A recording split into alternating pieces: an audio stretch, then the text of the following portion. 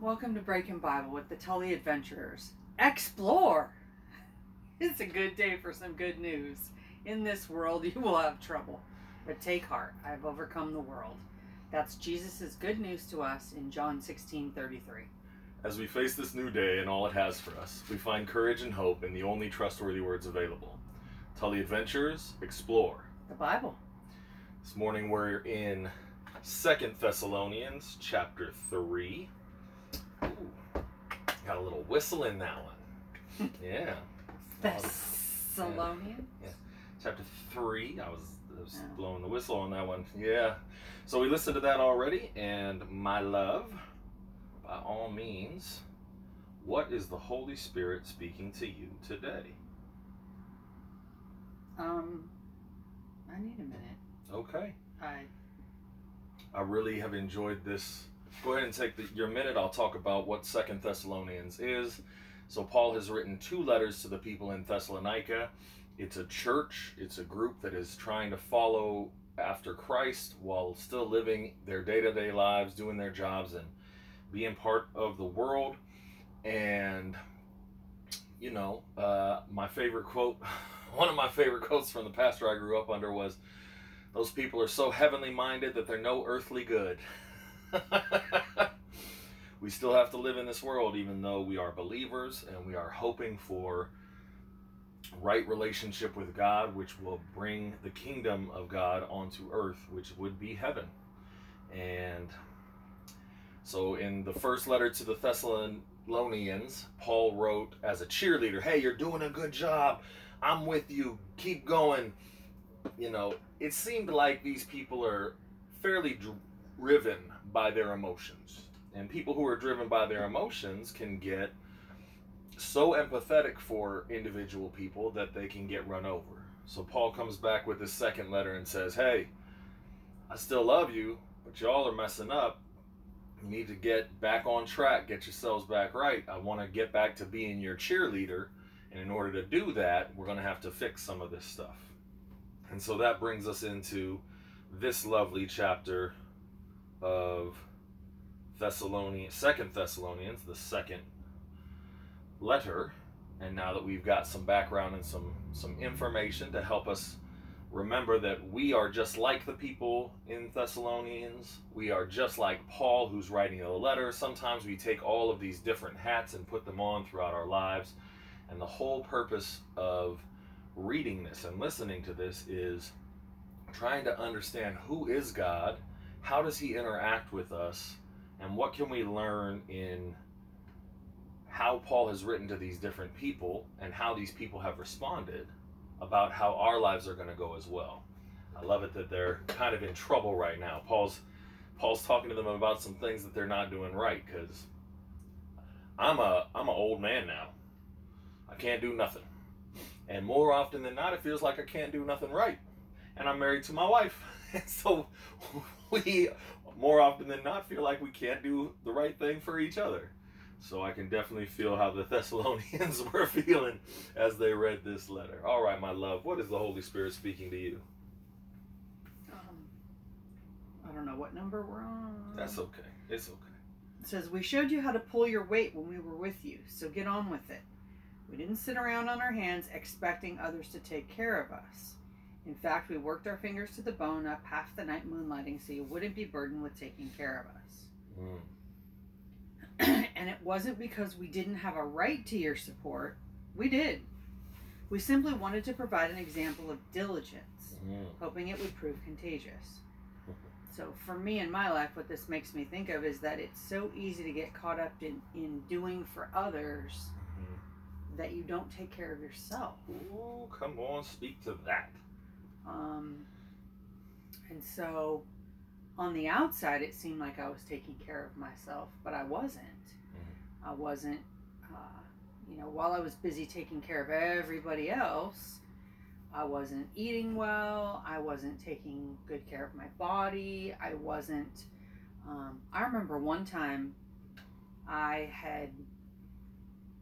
wasn't feeling real well, but I just kept going. And I knew I needed to go to the doctor, but I just kept going. I kept going for 2 weeks.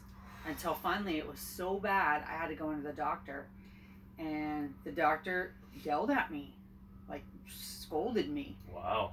And was like, you know, there are 5 markers for this thing that you have. You have a specific diagnosis of a specific problem. Right. Okay, and there's 5 markers. There are 5 markers for it. If you have one of those, I need to treat you.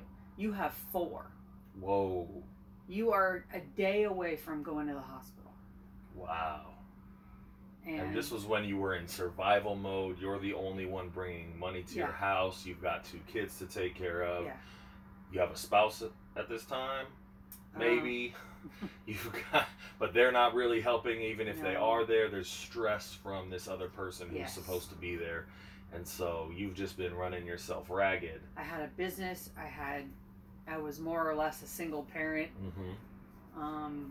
I had to take care of everything. Right. My spouse wasn't working. I had to do everything. So you're just stressed because you're carrying the burden of everything. Yes.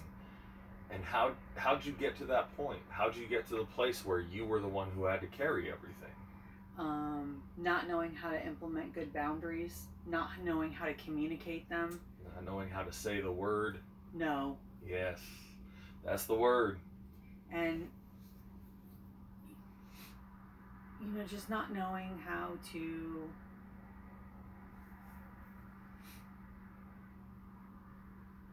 just not knowing how to have healthy boundaries. Just that concept was just so foreign to me at that time. You know, and I would go to work, and when I left work, I remember I would, like if I'd gone to a big event with Redkin, with all my Redkin people, you know, it was so uplifting, and it was so, I wasn't responsible, in that moment, I wasn't responsible for everything. And, you know, these were the top people in our field. And I just, you know, Redkin's always been so good about, you know, helping us work on our personal grounding, and I would cry every time I left there. Of course, because you were on a mini vacation from your real life, and you were in a place where there was a structure set up that did not allow you to take on every single thing. You could still take on more than you really tried. Than you were supposed to. You were trying to take on more than you were supposed to. Is that what you're saying? My big boss still laughs at me now. She's like, yeah, you'd be the first one there, you'd be the last one to leave, you always cried when you left. She's like, you helped me, like, pack bags for people, like, things that were not your job at all, that were not in your lane. You were just you were that crazy person on the freeway, swerving in and out of every single lane, trying to get past everybody, going so fast. And now you're at the doctor's with 4 out of 5 things, and that means you're a day away from going to the hospital. Right. And being stuck there for a long time. So no one's going to be making the money. No one's going to be taking care of the kids. No one's going to be doing any of the things. This is twofold for me. Okay. Tell me more. If you are an emotional person, like you lean towards your emotional side, it is easy to get into the belief that other people are responsible for your emotions. You make me feel like this. Is that a business deal you made in your head? I'm going to take care of all these things, so you need to take care of my emotions? It looked a little more like, well, you did that, so you don't get to be mad at me for doing that. I don't understand. Unpack that one for me. I need a second. I need to collect take a deep breath. You're getting a little tense, baby. So take a deep breath. This is really good stuff, and you're onto something. But loosen up your shoulders just a little bit. You know. Because I couldn't communicate good boundaries, I would do all these things for other people, and when they weren't reciprocated, I would feel disappointed. Okay. And so that was happening so often that it's almost like it was their fault that I felt the way I felt. Ooh, that's what you told yourself. Yes. That's the lie that got into your head. Yes. you're feeling this way because they're not doing as much as you do. Right. You're modeling what to do and how to do it, Mm-hmm. so they should just naturally do as much as you're doing. Interesting. Was it even available for them to do? You said that at Redken, you're trying to take on more than you're supposed to. You're doing jobs that you're not supposed to.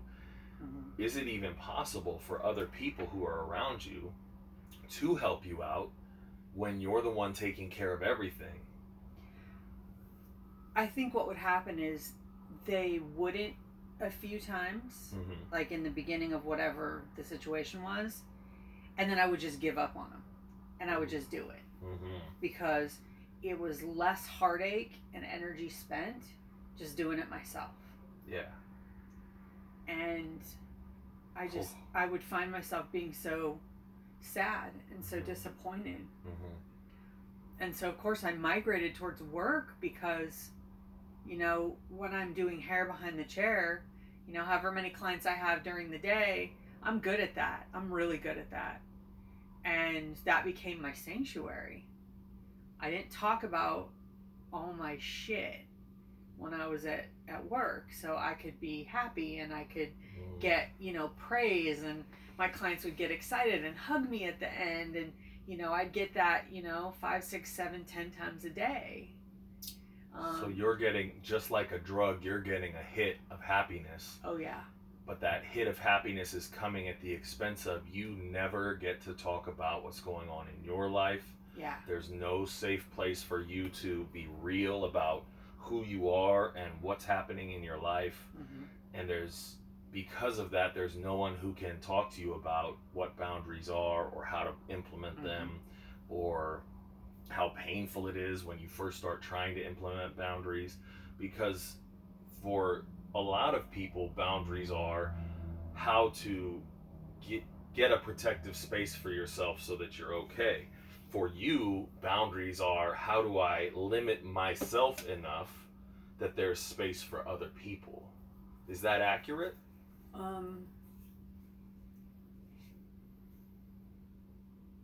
I don't know. I think I would have to ponder that one. I think so, but I'm not totally sure. Yeah. I know that I didn't know enough about boundaries. I didn't know about them at all. And, you know, I hadn't really seen that modeled at all. You know, I come from a long line of women who worked hard. In our family, we lovingly call them tough broads. You know, my grandma was a single parent at a time when that was not acceptable, and, you know, she just muscled through it. And you know, she was very much a pull yourself up by your bootstraps kind of a lady. My other grandma, you know, she went back to college at 41, and, you know, I don't know. multiple degrees, taught at the college, like, amazing lady. And, you know, I looked up to that kind of perseverance, so I thought that's what I was supposed to do. And that's tough. Yeah. That speaks to me about how our culture, I've said this before, but after World War II, women basically took over and started getting into the jobs. They got their votes, they got everything. And so, you know, we claim that it's a man's world, but in America after World War II, the men were broken and couldn't live up to what was hoped for from them. I even think that in the 50s, women were already the ones who we were worshiping. And worship is just where we direct our belief or our hope towards. And so we had put our hope into women because realistically after World War I, it was a mess. And so you look at the 50s and that ideal of having a home and a family and a picket fence, that goes very much against what men were known for. In America, we were cowboys. And cowboys are the lonely one out on the plain, driving cattle, doing all this stuff, not really connected to a home. And so from the 50s till I'm not sure when, it seems like we put all of our hope into women are going to take care of everything. And because of that, what I'm hearing from you is the men weren't around, and what was modeled for you was that women had to take care of everything. And so you worshipped it by calling it tough broads. We give nicknames to people we really are impressed with, or we love, or we care about. And so the nicknames for these women who were being worshipped was tough broad. And the idea is you've got to become a tough broad. But when you become a tough broad, there's no space for a man to do his part in the relationship. There's no space for your coworkers to make mistakes. You'll jump in and take over and do their job for them and then fix what's going on. You become the fixer, the tough one, the one who can get through anything. But I've got to ask you, because I actually kind of know the answer, but I'm wondering if you're putting it together. What happened to your back? Yeah, I broke my back. I mean, you literally broke your back. And was it like some big accident? Did you fall? It was just this. You're shaking your head, but you got to say it out loud. Yeah, no, there was no. And I remember my doctors would all ask that, like, what happened? Mm-hmm. Nothing. Literally, it was the stress of putting everything on your own back, mm-hmm. and not letting anybody else do any of the jobs. Mm-hmm. And that literally broke your back. I moved me and my kids twice by myself. Mm-hmm. Moved all the boxes, moved all the furniture, moved all the stuff. I remember one of my good friends at Redkin, she was very much, like, I looked up to her because she was a tougher broad than I was. Mm-hmm. And we would just grab up whatever box and move it. We would, and like me, she'd be the first one there. Mm-hmm. Anyway, so yeah, the wear and tear on my back. That's what I mean by I didn't take care of my body. I wasn't aware of any limitations.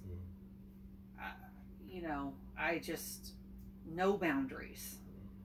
You were going to control everything. You were going to take care of everything. And it literally broke your back. Really, I was heartbroken. And I was trying to control everything else because I was heartbroken. What had broken your heart? My marriage was falling apart.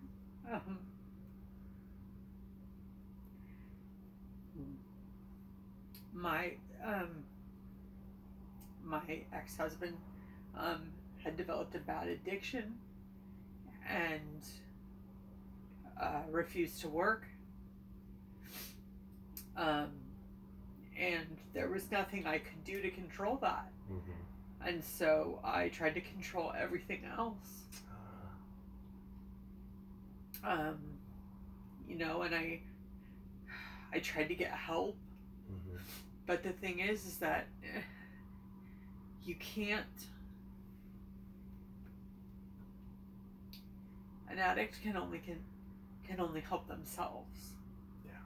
You can't do that for them. You can't do that until they decide that it's an issue.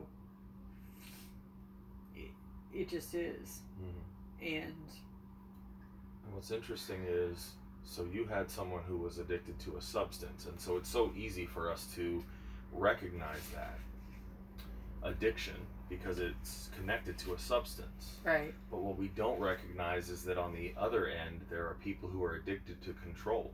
Yep. We've talked about, the Bible tells us to die to ourselves daily.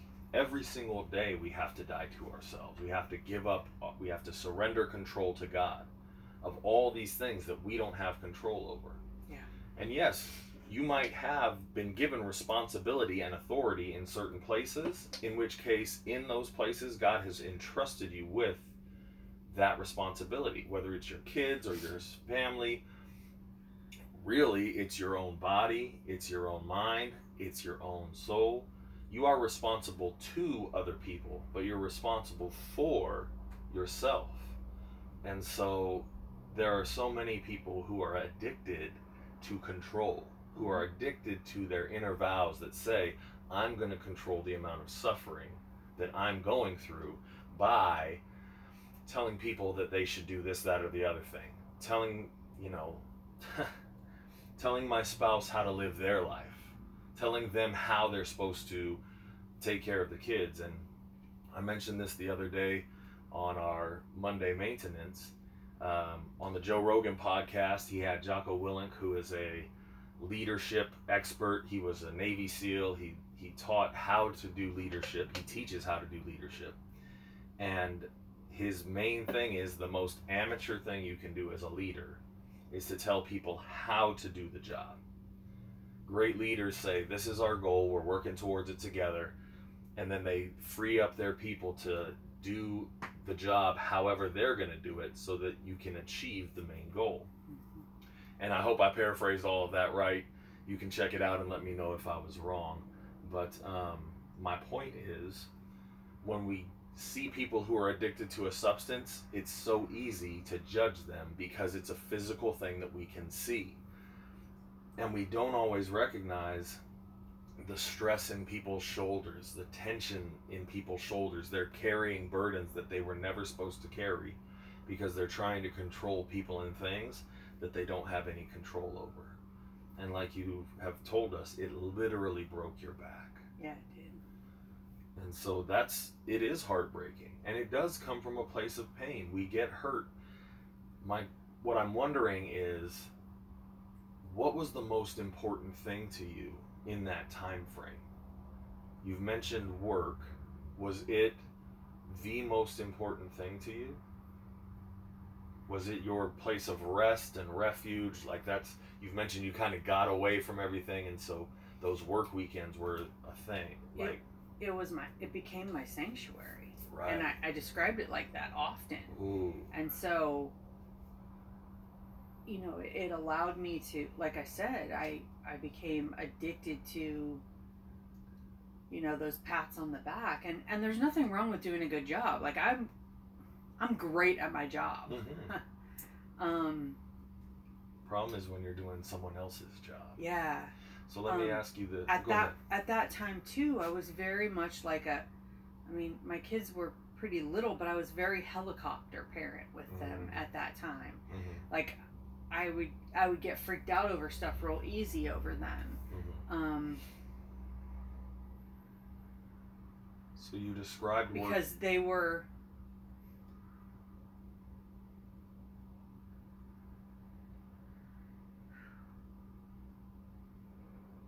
what? The most important thing in my life, and I was terrified that something would happen to them. Trying to deal with their dad, my life was a mess. It was a mess. And it's so easy to say to people, like, if your marriage was such a mess, why didn't you just leave right away? I didn't want to. I mean, I didn't. So let me ask you this, because everything you're saying makes sense. All of your emotions are valid. You said that work was your sanctuary. Your kids mattered the most to you. Your family mattered the most. It sounds like you were worshiping at the altar of the American dream. Yeah. If I can just get a job, a house with a picket fence, 2.5 kids, have a spouse who works and does all these things, if we can just get the American dream, then everything will be all right. What my question is do you think that or feel like you worshipped the American dream? I think that's probably accurate. Okay. That's probably accurate. You know, yeah. I ask because my heart is for the church. Mm-hmm. And I know that the church messes up all the time. It's hurt me. It's hurt. Everybody's been hurt by people in the church and by things that the church have done or things that people from the church have done. And so it is so difficult to put any hope in the church is going to teach us how to worship rightly and what to worship. And it is easy to worship the American dream, especially, I mean, I think almost every female that I have been around worships that American dream. I'm going to find safety. I'm going to find what I need when I've got a spouse, 2.5 kids, a house that I own myself. I mean, we still hear all of these people on the internet complaining about how they can't get a house because it's too expensive. They don't want to get married because they've seen how hurt our generation was by trying to be married. They don't want to have kids, or there's this push against the American dream.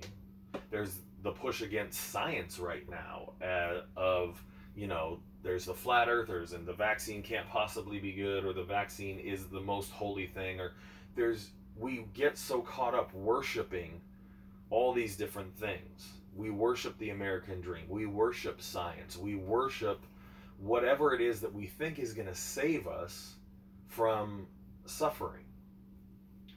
And the whole goal of the church is to show us that the ultimate way to live life is to be like Jesus, who accepted suffering.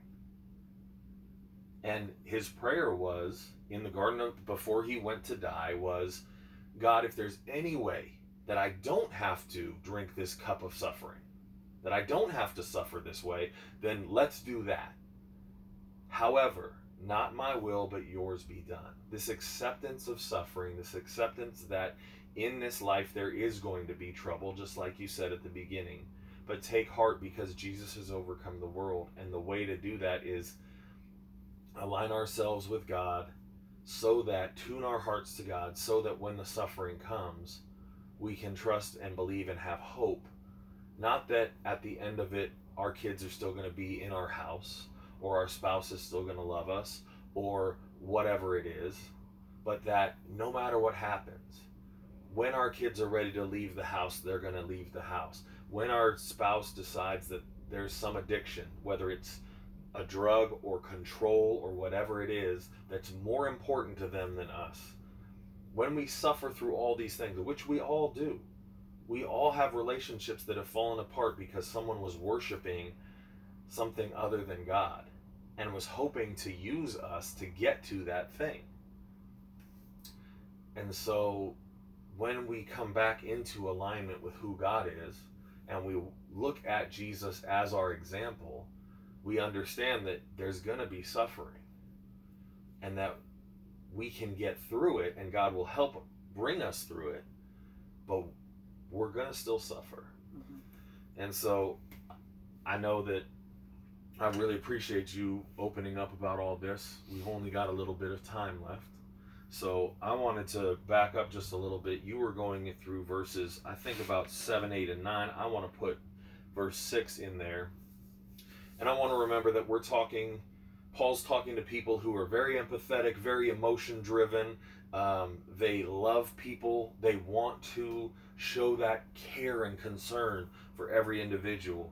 And Paul says, in 2 Thessalonians 3, verse 6, our orders, backed up by the Master Jesus, are to refuse to have anything to do with those among you who are lazy and refuse to work the way we taught you. Who don't permit them to freeload on the rest. This is a huge boundary. Is Paul teaching us how to have boundaries? It's stay in your lane. It's stay in your lane, exactly. And it's Paul saying, I know, because I care about you and empathize for you, I know that you want to be so empathetic to everybody, to every individual, that you're going to forget about how it affects the group. And we're seeing that in American politics with how the radical left interact with the world. So concerned about individual or the minority group that they're forgetting how it affects the rest of the country. And the radical right is just as messed up. And it's funny because you can see them all flip-flopping right now, and things that used to be their concern are no longer their concern in so many ways. You know, used to be that the left was, the government doesn't get to touch my body. I have my choices that I get to make about what happens to my body. And now it's the radical left saying you have to get a vaccine, put it in your body. The government said so. It doesn't really make sense, you know? And so it's just wild right now. It's a wild time because every person who's been worshiping something other than God is having that thing ripped apart and fall apart in front of them, and people are getting wild and crazy, trying desperately to grasp onto, I'm still right, my way is still right, this is still the right way to do it, and they're getting so crazy that everyone can see you've lost your way. And Paul brings us back to the way because he's modeling for us exactly what he expects the people here to do, which is to step back from their empathy and have compassion. Compassion sees the whole group. Compassion says, yes, I care about you as an individual, and what you're doing is hurting the whole group. It's detrimental to the rest of society, the community, the people around you, your family, even yourself. And I really appreciate you telling us your story, Jen, because, I mean, these two books of the Bible are directly to you. You love having a cheerleader, am I wrong? Yeah. You're correct. You love having a cheerleader. You're very empathetic, you're very loving, and when you don't have boundaries around that, it becomes something that will literally break your back. We're serious, right? You were laid up for a long time. Yeah, I was out of work for a year. Ooh. I had surgery on my back. I could not work. Ooh. I had that thing stripped away from me, and I still had to figure out how to take care of my kids, and I was in a tough spot. And because you had been someone who took care of everything, as soon as you weren't able to take care of anything anymore, there's a huge vacuum there, and no one knows how to do anything because they haven't been allowed to do anything. And so that's another way that this empathy can become problematic, because what happens when you're not there to take care of the people that you claim you care about anymore, which is going to happen. It's the problem of the Oedipal mother. It's the problem of the tyranny of the matriarchy. Is I'm going to take care of you so much that you're not even going to be able to take care of yourself if I'm not there to take care of you. And it's heartbreaking. And we see it happening all over the place. Kids who are still in their family home up through the age of 30 plus. This is the tyranny of the matriarchy. And so Paul is reminding us, hey, empathy is a good thing as long as you limit it enough so that you don't hurt people and hurt the whole family, hurt the whole country, hurt the whole group. Hurt yourself. Hurt yourself because you don't have any limitations on it. Yeah. It's just like everything else in this world. We are in the tension between the two opposing forces.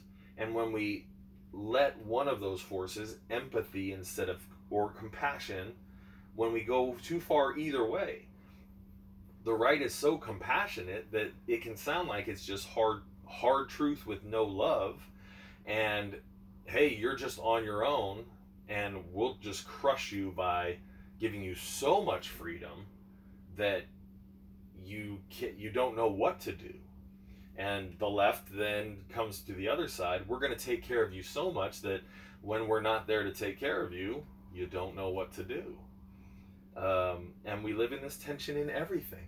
Like I said, the favorite quote I have from my pastor is, there are people who are so heavenly minded that they're no earthly good. We live in a tension between earth and heaven.